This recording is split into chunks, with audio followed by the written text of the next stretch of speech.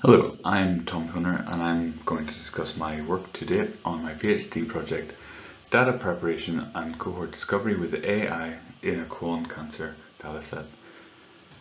The project is motivated by the recent advancements in AI and increasing availability of medical data, which can be used to address uncertainties in colon cancer patient treatment decision pathways.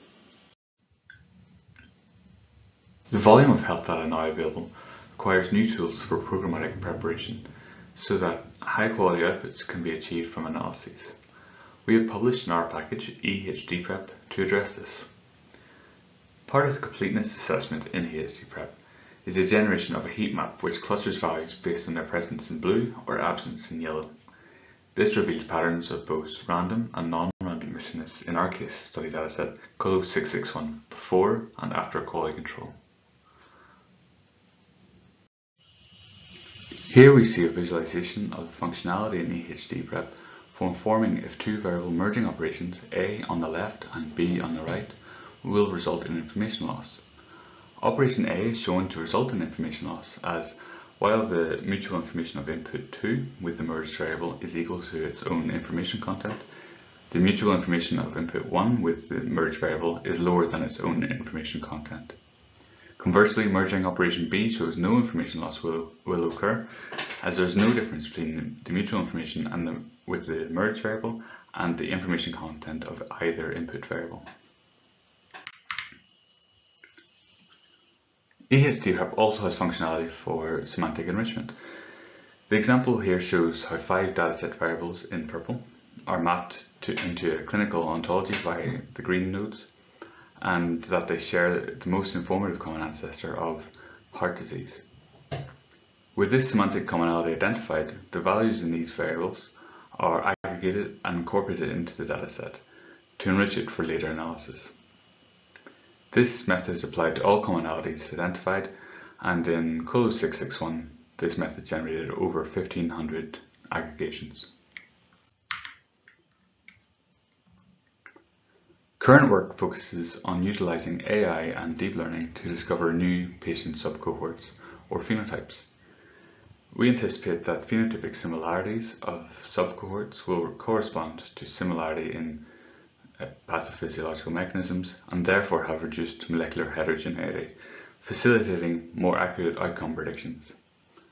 The primary model applied is a variational autoencoder shown on the left, which is used to distill the underlying patterns within the cohort.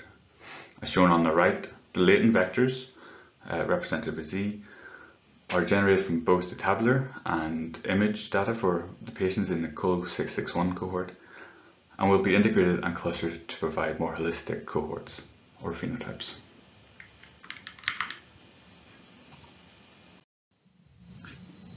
We have successfully trained such a model on the tabular data of COLO661. Cluster analysis, shown in this plot, identified 2 distinct patient clusters, shown in purple and yellow. Model interpretation is crucial in health data. Here we see a visualization of line feature weights of the cluster assignments for the validation dataset's latent vectors. Line weights indicate the importance or contribution of each feature towards the prediction, in this case cluster assignment, for a specific instance. The y-axis shows the features of the tabular data ranked by mean absolute line weight values. The x-axis represents the corresponding line weights assigned to each feature, and the color of each point is determined by its feature value. Morphological features related to tumor subtyping and differentiation were found to contribute most to the clustering assignment.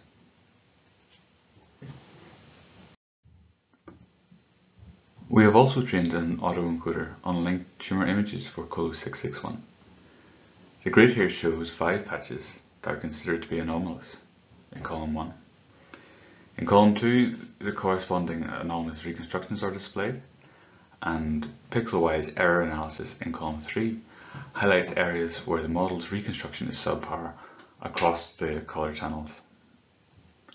In tumor slides, patches of interest related to the disease are often infrequent, making anomaly detection a valuable technique for identifying relevant disease-related regions.